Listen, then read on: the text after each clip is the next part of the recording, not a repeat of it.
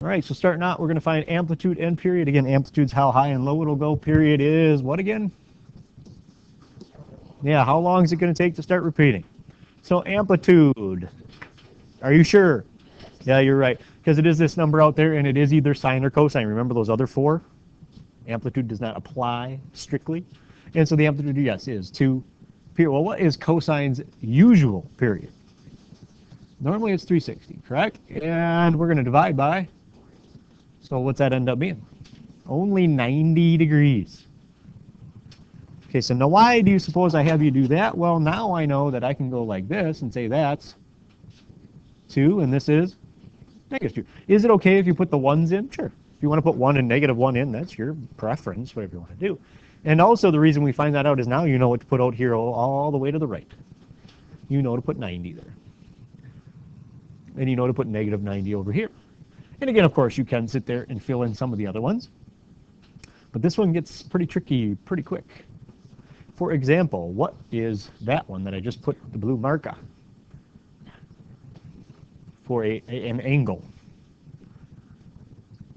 22.5. And what's that one? I just put the blue mark in there. Very good, 67.5. It's right in between 45 and 90.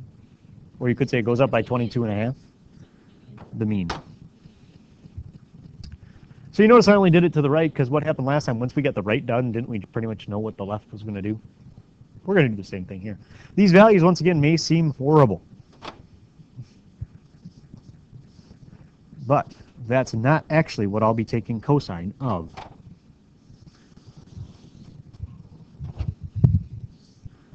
Where do you suppose we should start? Yeah, start at 0. Now, where actually am I going to substitute 0, though? In for theta. So I'm going to be putting 0 right there. So you take 0, and then it says to take it times 4, right? Which is still, then it says to take cosine. Again, you see how I'm going right to left? Then it says take cosine of 0. Well, better get it drawn again. Hey, 0 degrees, there it is. Cosine there is 1. You agree I've pretty much done that portion of it. And at that far, if I go that far, I'm 1. But now I have to take that answer times 2. Very good. So this answer actually ends up being, so 0 degrees, comma 2 means I'm sitting right there. Are you in agreement? Okay. Based on my tick marks, what's probably the next value I could choose? You could choose 45, but based on my tick marks, 22.5 comes next. But where do you have to put 22.5? You got to put it in for theta. Before I take cosine, what do I have to do to that 22.5 degrees? I got to take it times 4. Oh, it happens to be 90. Look at how nice that works out. It ends you up right here. And what's the ordered pair there? 0, 1. So far we've done 4 times 22.5, and we figured out it was 90. So what's cosine at 90 degrees is 0, and then you take that 0 times the 2 that's out front, and you still get 0. Not really sure why I changed colors on you there, but I did. So you do agree, if I put 22.5 degrees in, I get 0 for a y value. Now, based on my setup, what should I try next? And I'm guessing many of you have a really good idea of where it's going to be anyways. Okay, so 45 degrees, remember you have to put that in here. So I have to take that thing times 4, which means it's 180, correct? What's cosine at 180? Oh, well, we're over here. Let's find out. Cosine there is -1, right? So is -1 the y value of this particular graph then? Why not? I have to take it times 2, so it's -2. I'm guessing many of you already have 67.5 degrees figured out. We'll put 90 degrees in. 67.5 before I take cosine. Because let's face it, do we know cosine of 67.5? Is that one of them that's on the unit circle? No. Where do I got to put that first? In for theta. So we got to take that times 4. Well, that's a little bit harder to figure out. It is 270. So what's cosine at 270? It's 0. 0 times 2 is? Any big surprise that that ended up right here? I hope not. And I hope 90 is also not a big surprise. Because you put 90 degrees in. You take it times 4 first. You get 360, which means I'm pretty much right back to where I started. And it was 0 or 2 there.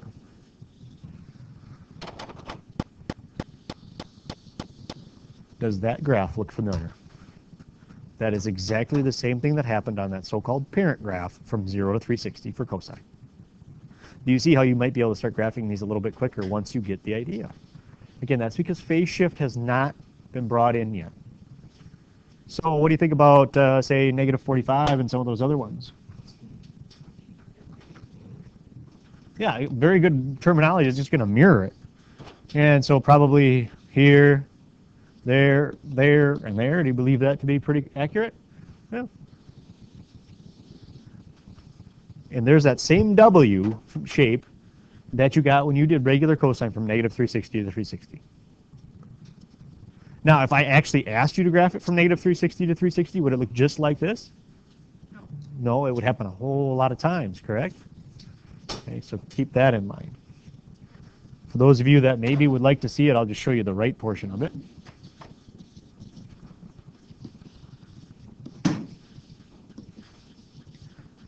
So remember, it would go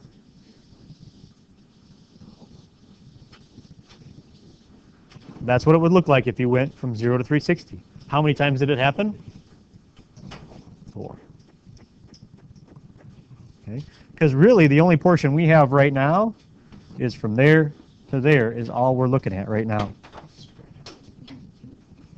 Okay, any questions?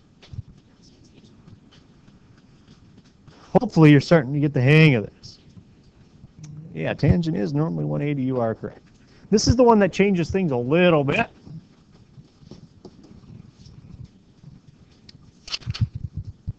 Amplitude and period. Amplitude, yeah, not really applicable for tangent because can it really be measured? No. Is that 4 out front going to affect my graph? Yes, it will, but is it a measurable effect? No. So we would say either NA or, again, that means not applicable, no amplitude, or just no solution there.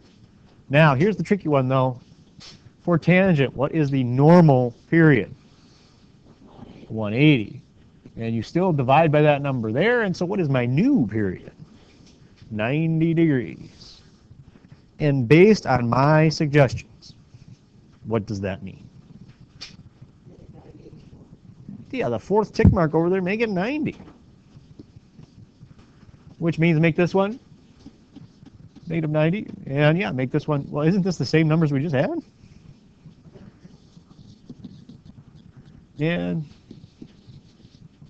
And what would you do? I know what I would do for those numbers. You can make it as big as you want, but I would kind of go with the 4.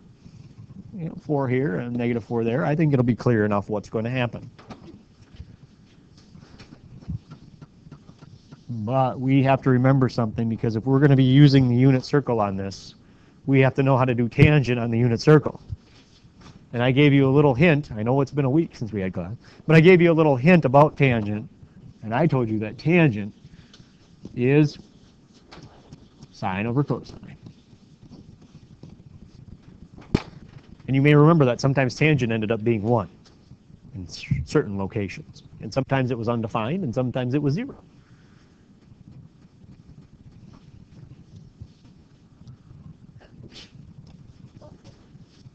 All right, well, let's give it a shot. Where are we going to start? 0 sounds good. So basically, here's how I would look at it. You're putting 0 in there and in there. All right? And so let's graph it again. I'm just going to get some of the major ones on here, if you don't mind, to save some time.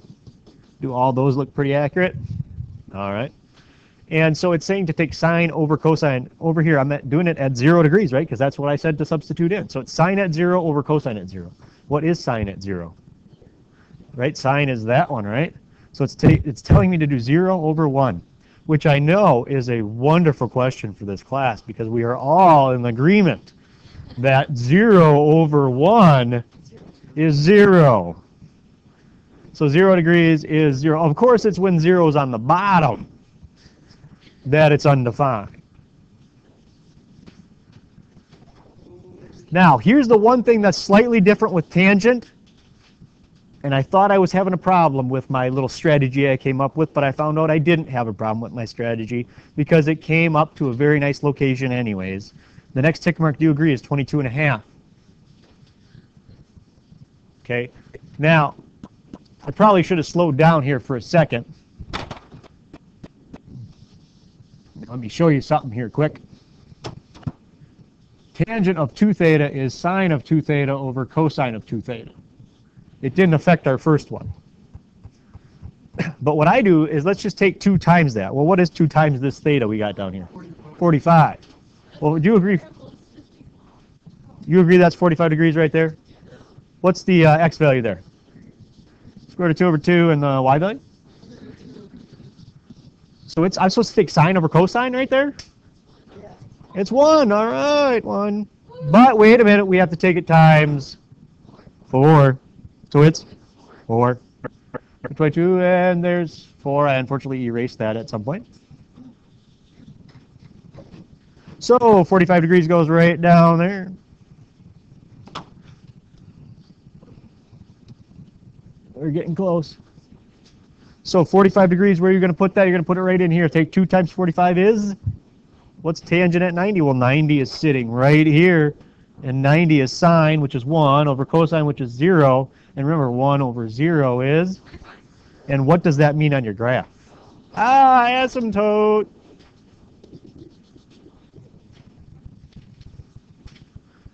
All right, well, let's go 67.5. 67.5, you take that times 2, where are you at?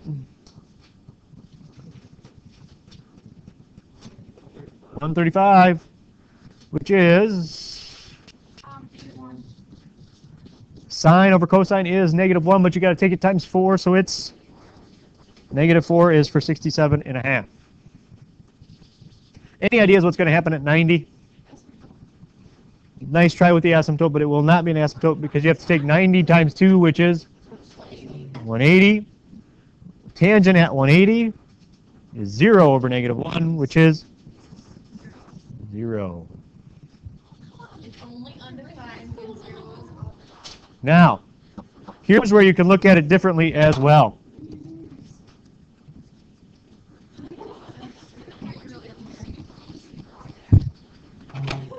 Do you agree the period is 90? So how often should I have an asymptote? Every 90. So if at 45 there was an asymptote, where's the next asymptote if you're going left? -45. And here it comes.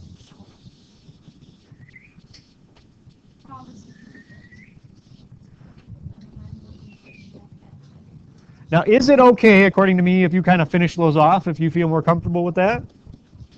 That's fine. That's up to you.